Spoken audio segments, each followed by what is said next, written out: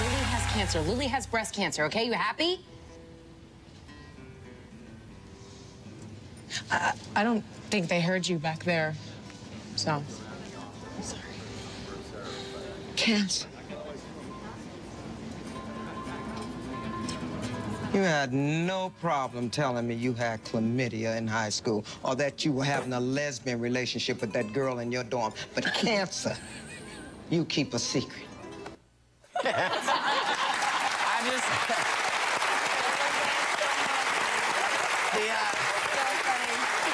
That was Jennifer Lewis, the actress that you just heard talking. She's one of the great unsung heroes in the movies, and I just had to call her out. So we're back with Jennifer Aniston. I always said Jennifer Lewis. Jennifer Aniston, Demi Moore, and Alicia Keys, and that was a scene from Alicia's directorial debut, Lily, from the Lifetime original movie 5. It's just so wonderful having you ladies here. We have to go. You know, when everybody comes out, it's like 7 degrees from Whoopi. And you guys, when you went to Whoopi, like we said, everybody, we pictured, we thought about ghosts. And so that's the one thing that we think about you and Whoopi. Yeah. We got a little clip of yes, we do. Let's take a look at that. I'm holding her hand. Says he's holding your hand. Sure.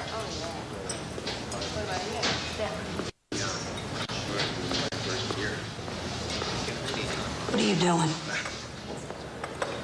What do you think you're doing to me?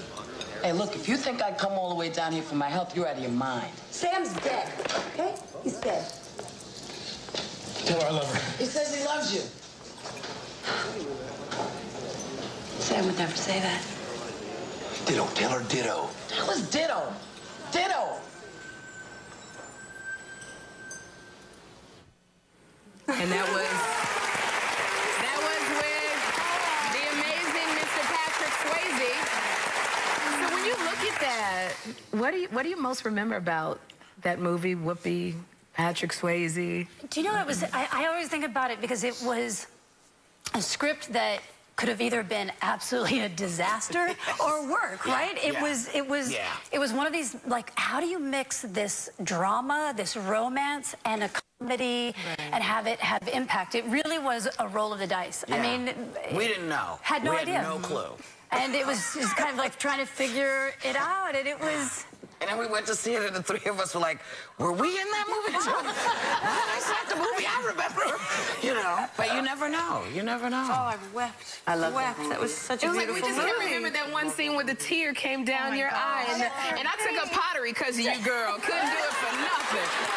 I never did find a man, but I was just doing a little pottery.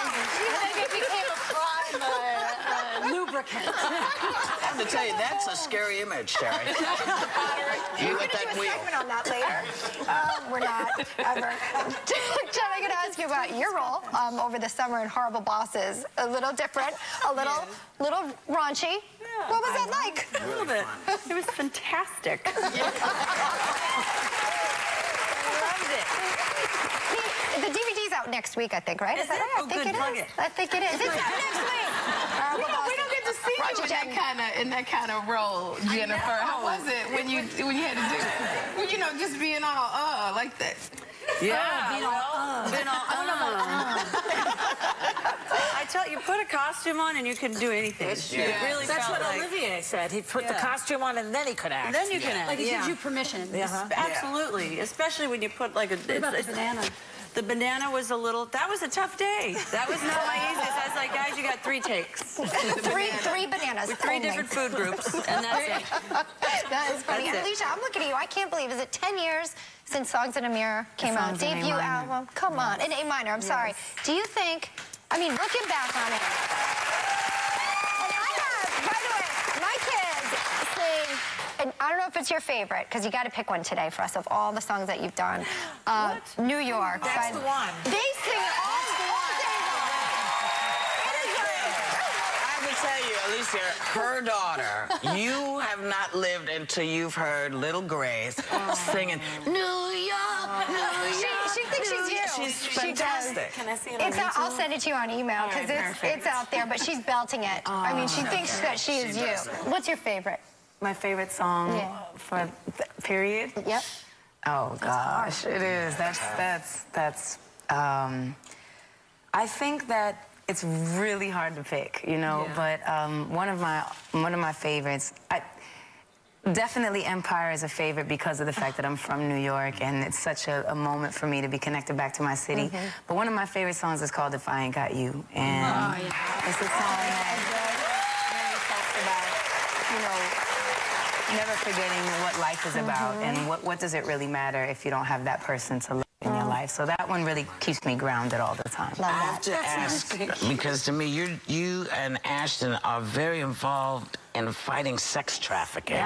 Please tell us what you're doing and what we can do. Well, you know, it's a tough one, and a lot of people say, you know, what can you do? Well, first of all, just the awareness of what is actually really going on and re-identifying what I think that we've categorized as a prostitute is not necessarily what you think. It is not always somebody who's choosing this as a profession, and often it is somebody that is a mere child who has no option, who's looking for love and is being manipulated and forced. And, you know, we have over 100,000 at risk yearly here, right in America. And, you know, there's some of the things that we've been working on outside of just advocacy.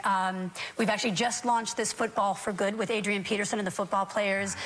So for every touchdown, Adrian Peterson is giving $5,000, and Dallas Clark. And it's all going to at-risk youth and to help fight child sex slavery.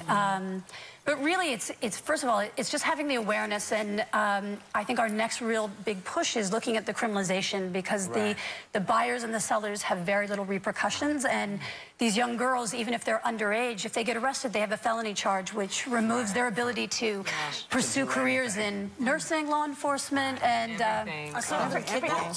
you know, there's what they call guerrilla pimping, which is kidnapping, which is basically just taking and plucking a girl off the street and, you know, putting her in a forced situation. And there's some that's, you know, just at-risk youth who really are just looking for a place to belong, and they're preyed upon. Well, look, we're coming back with y'all, so don't anybody panic. We'll be right back. Even more of Jennifer, Demi, and Alicia. But before we go, take a look at Demi's movie Charlotte from Lifetime's original movie 5. Why did you take Mommy's necklace? What? You took her necklace. I saw you. No, I didn't. It's in that bag.